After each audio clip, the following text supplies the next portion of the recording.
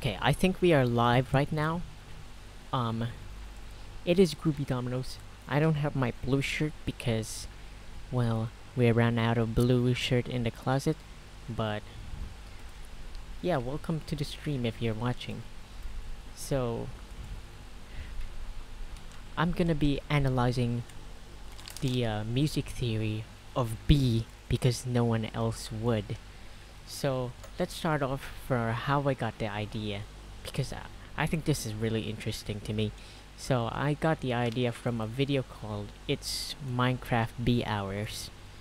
So, it's just a cute video that I found on the internet in my recommendations, but this is basically it. It even has, so in this video it has this cute little bee drawing, and it even has a cute little music if you listen.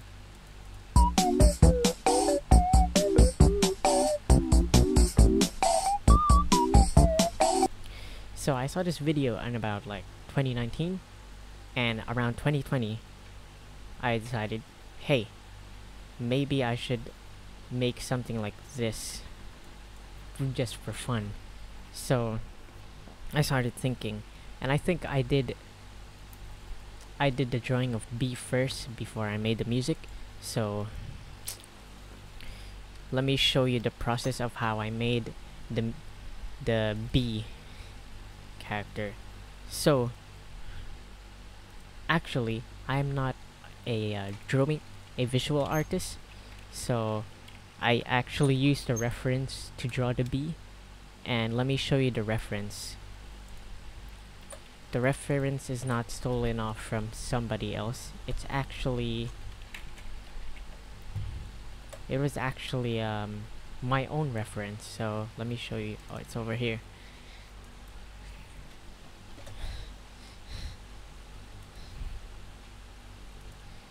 So right, Roblox Studio. So yes, I made the model first in Roblox Studio because I could not get the proportions right. So I made this model over here, and then I set the angle, and then what I did is I just drew over this. So as you can see, it's pretty much the same exact thing as you can see over here. So yeah, that's how I made the image of bee, and as you can see, it's a cute little bee. And actually, as you all may know, in this first bee video, the head is black, and I changed that because I realized that the head of the bee is actually yellow and not black. So that's a mistake over there that I fixed in. I first fixed in Bee Christmas. I started using the yellow version, and so here it is.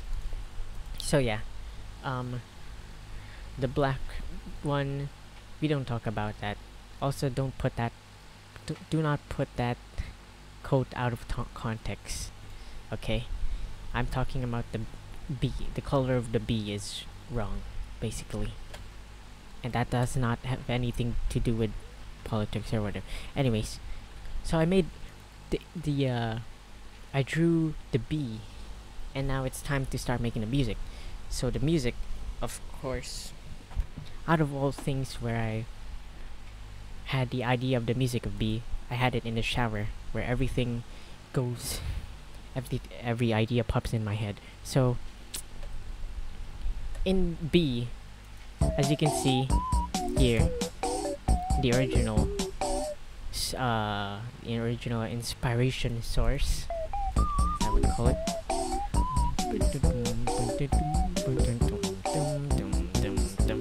So as a musician, you would already hear the resemblance of this to B, which is this one. They have very similar chords, or if not the same chords. So this one goes, let me listen. So yeah, it does have the same chords, and that's in the key of G. So that's actually a this one's also very common in jazz. This is the 2-5-1 and an extra 6. So it's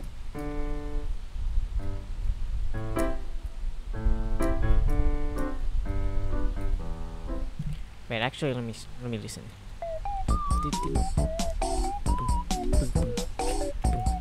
So it goes like wait.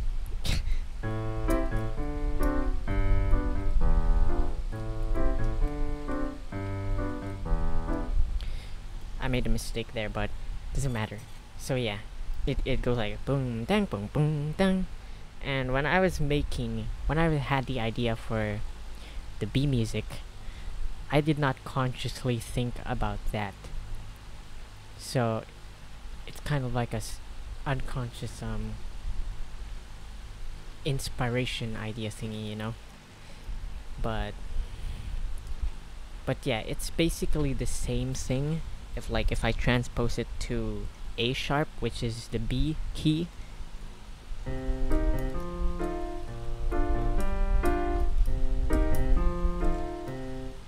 Oh wait.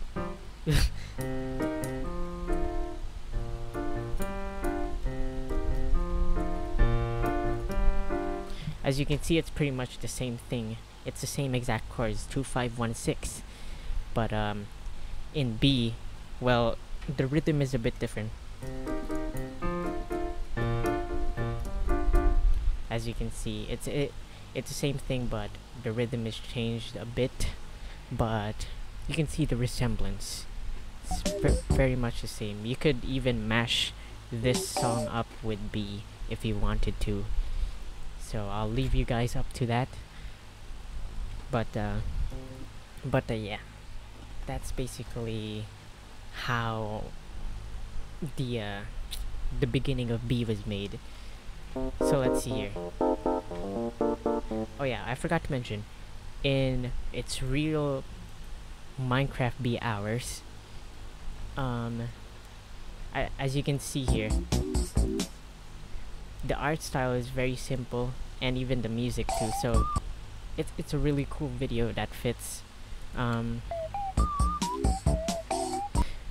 So if you can hear in the music, they use like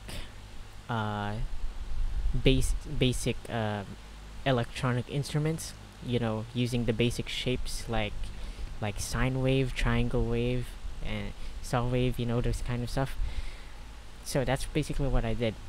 And even the roads, this one's not a real roads, this one's a synth roads. So yeah, that gives off more of the basic electronic feeling, you know.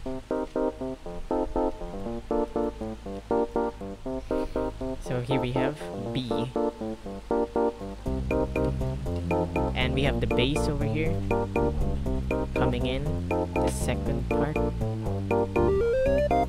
and of course a bass drop, which is required, and I like to put in most of my songs. And now here we have the melody.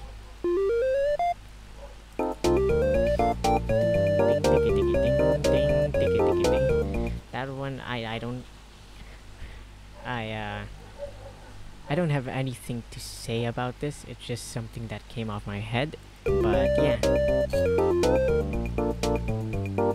And as you can see in the second part of the verse, if you could call it that, we have a padded chiptune thingy over here. This one's just a basic square wave. As you can see, all of these instruments are actually very basic. They're just using, as you can see, square wave, triangle wave, 12% square wave, 25% square wave, 25% square wave. So yeah, they're really, all of the instruments here are really basic.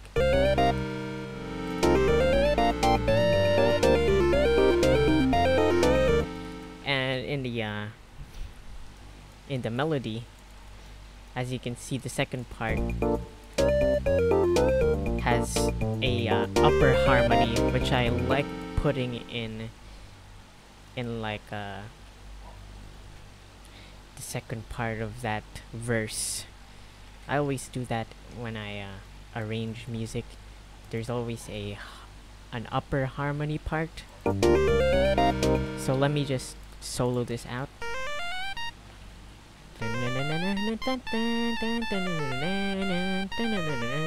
And what I also like doing in the second part is changing up the melody a bit so it's not exactly the same.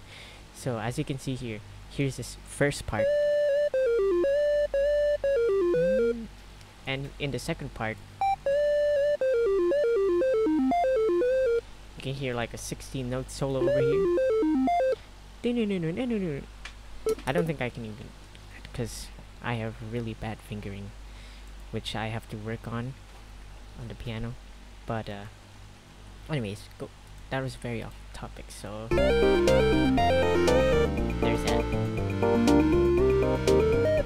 And here in the in this part,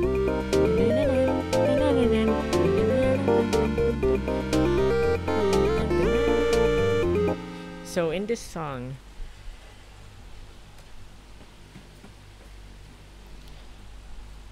intermission.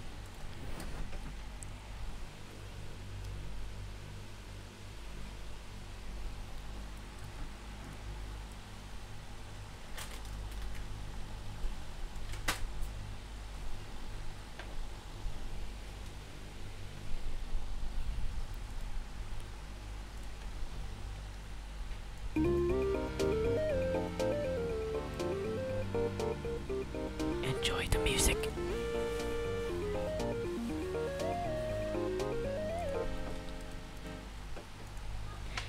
Intermission done.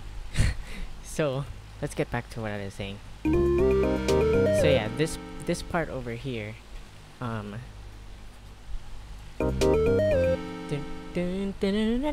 this is actually from a song, or rather a sequence, since it's not a full song.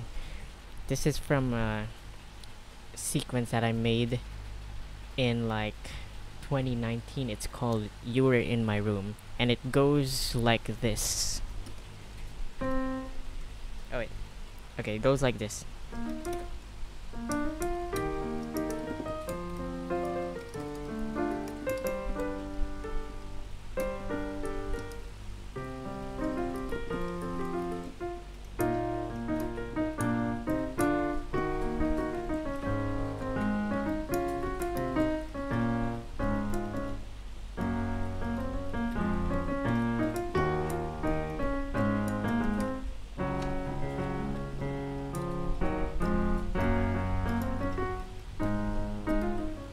So I think it actually repeats, and this keeps repeating in an infinite loop, or rather not even infinite, since there's not an infinite amount of notes going lower, at least. So yeah, that's as you can see, there's quite a resemblance, or a 100% similarity from what I just played. So in the song, "You Were in My Room," basically it's that melody keeps repeating, and goes down about 3 semitones for every part, I'd say. As you heard when I played, we were in the key of A sharp, and it went down to, or actually it went up to C sharp, but the notes kept going down, so yeah, in the original, I don't know what I'm saying. Okay, so in "You Were in My Room," there are four keys that change in a loop. That's A sharp, C sharp, E, and G, and then it repeats.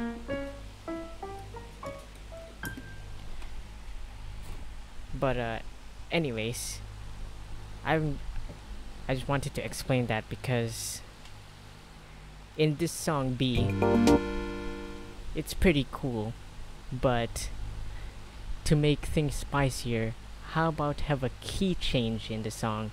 So I decided, what's the best way to add a key change? Well, we can't just do like, and then, well, I mean, if you could do anything in music basically, but for my taste, I wanted to make something that, in my opinion, good in my ears. So, what is the best way to change a key? Of course, using that sequence.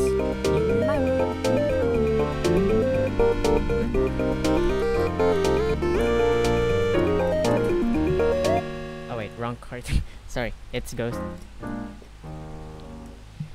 And at first, so it goes like, and then it changes here. So originally I wanted to do like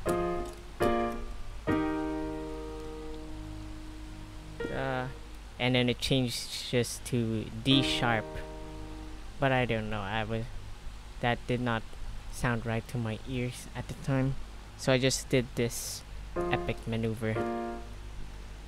So it's a 2, 5, and then a minor 1, and the minor 1 is a 2 for C sharp. So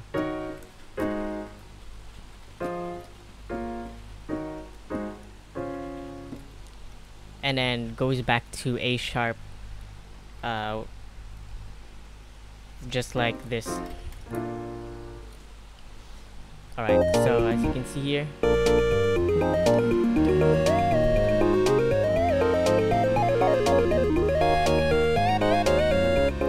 yeah, key change.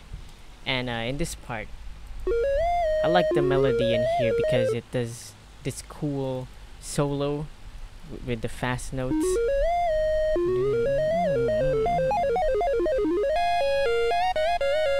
Heavily inspired by those solos in Rainbow Tylenol and Artificial Intelligence Bomb, because they have those like fast arpeggiated notes, and I just really like them. They're pretty cool.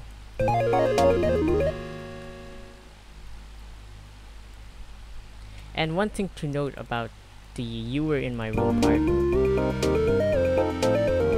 the chords go like this, dun, dun, dun, instead of 4, 5, 3, 6, because well, you know, it just didn't sound right to me when I did.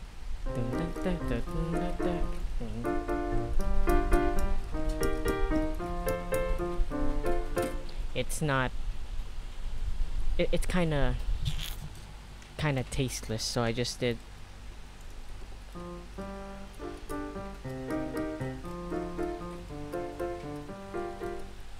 I used the 251, 2.5 at least, and yeah, I kind of don't know what I'm explaining anymore. I ran out of brain juice, but there's that. And it's even convenient because the chords start with this. So yeah, that's very epic. Oh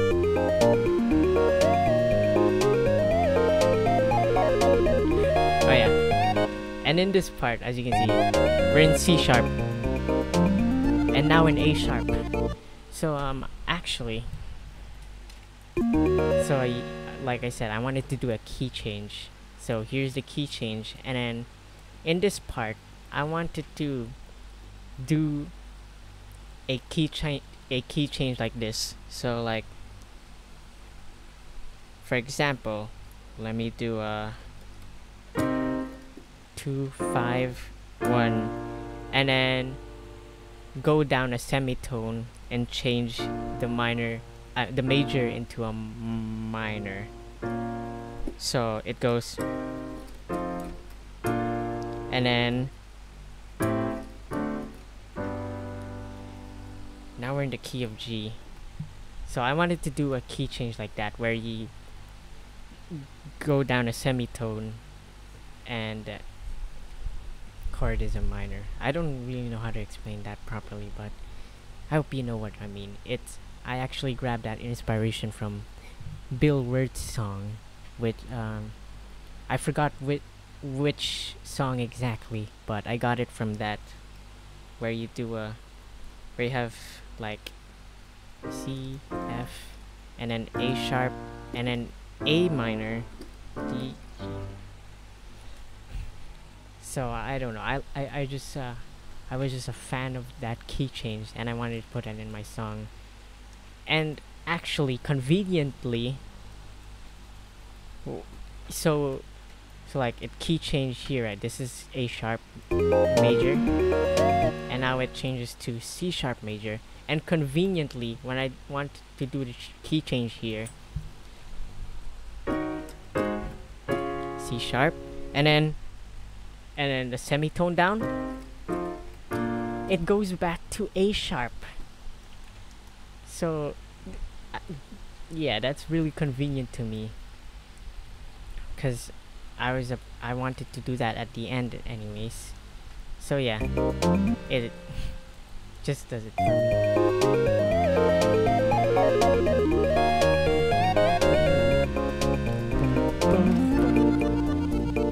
Now we're in A sharp.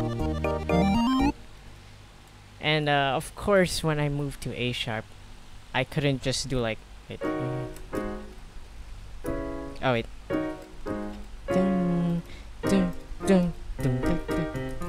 I can't do that. That's, I mean, I get music is subjective, but I wanted to put more color into it. So before the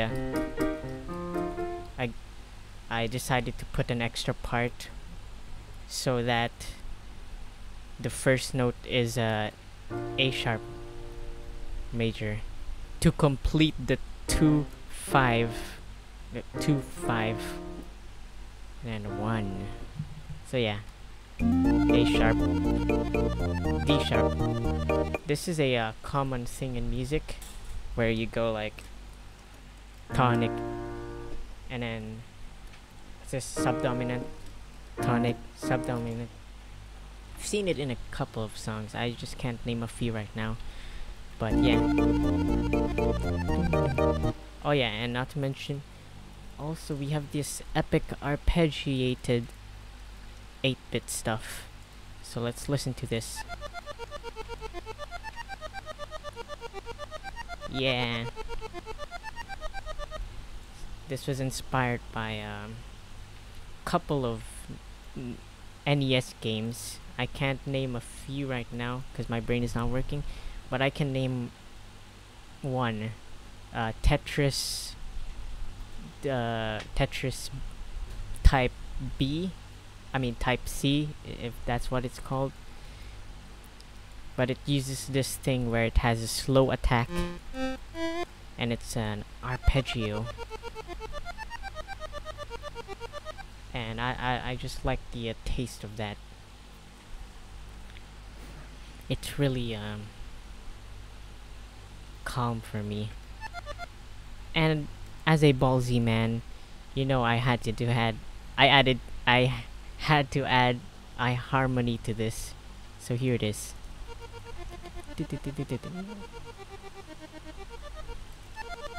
And what I did actually, so let me put this here. What I did actually, I could do this. This is like the harmony of this arpeggio thing. But you know, I decided to do a little something like this, so it feels like there's more notes. This is a technique used in NES games, because you know how there's just like 4 instruments on the NES, or 5 including the DPCM sample. But yeah, it's very limited. So this trick to do like the delay thing is very epic.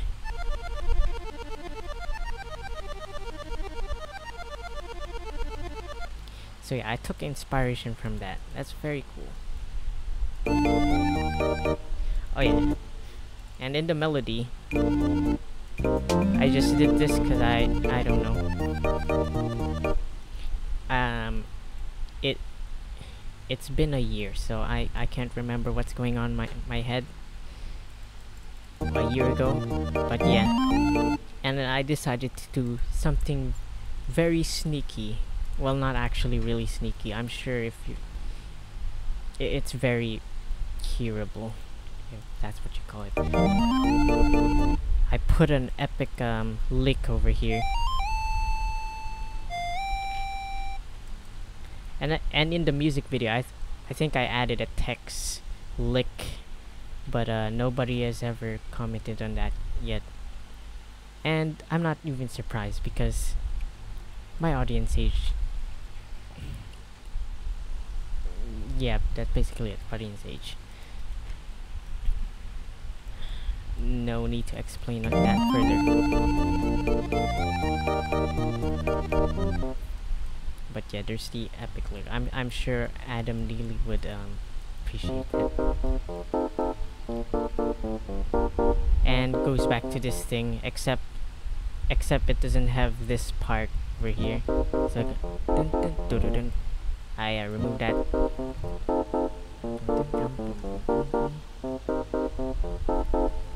So you know it's coming to an end. And yeah, that's basically it. Well, we can talk about the instruments. So in the melody, let's check out. Uh-oh, I made it offbeat. As you can see, I used a triangle as the lead and not a square wave, which I've never seen before. Yes, I'm being ballsy. I'm using a triangle wave as the lead. So what? And it's a pure triangle. It's not the NES triangle, so it's like a bit more clear and more filled with harmonics. Originally, I would use a sine wave, but it just doesn't sound good on your ears if it's that pure, and it wouldn't stand out in the mix since, well, it's just a pure tone. It's just one frequency. So I decided to use a triangle wave, which is basically the sine wave but with more harmonics, so that it can actually stand out as a lead instrument. So yeah, epic. And I used a 12% square wave as the harmony, and of course pan to the right. Actually, I didn't realize the lead is panned to the left a bit. Probably because, you know, I wanted the lead to go here and then the harmony to go to the right. But yeah.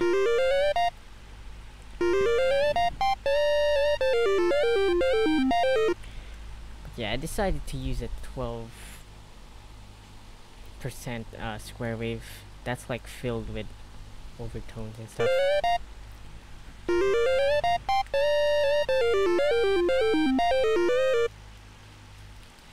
And I did use a lot of that what's that called, portamento. So we have a 51 millisecond portamento. It's on mono, so I can just, as you can see, and that just gives it more flavor, you know, because I don't like it having just flat. So let me turn off the portamento actually, or make it 0 milliseconds for now.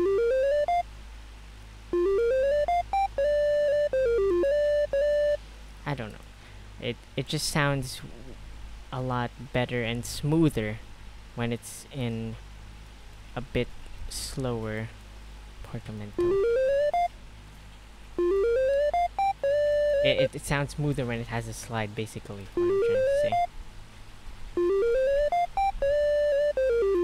Yeah, I love slide notes. They give flavor to the music.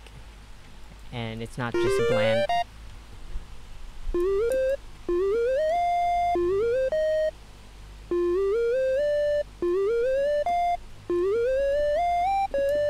And of course, I'm not gonna make everything a slide note, because that would...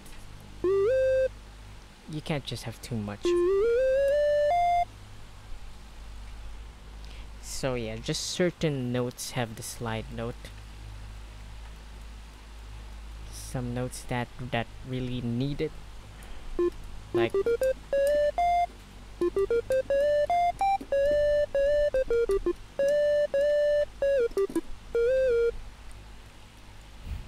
yeah, epic.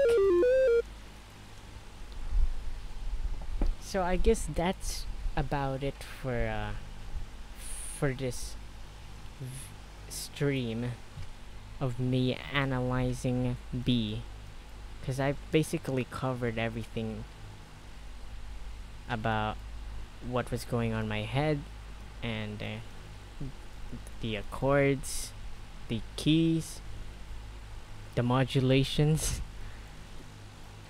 So yeah, I'm gonna call this the end of this stream. And well, thank you guys for watching.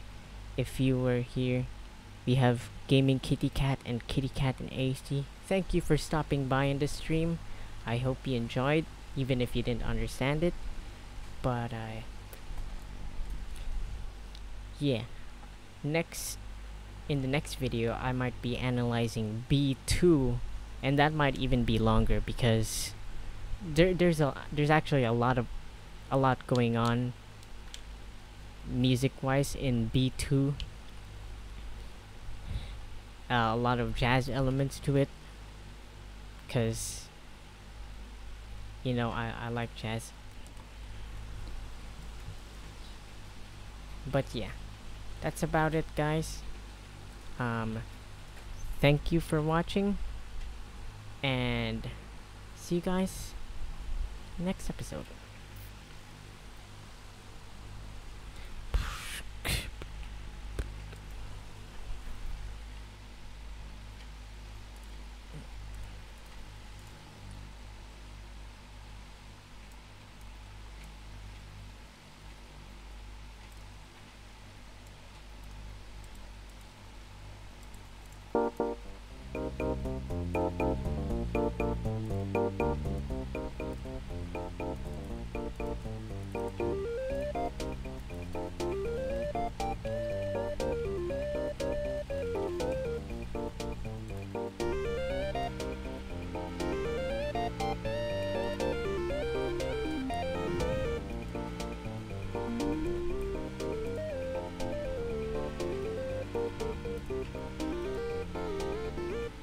Oh yeah, of course, we should have this as the outro instead.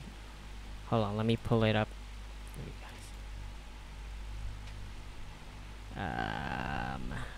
Okay.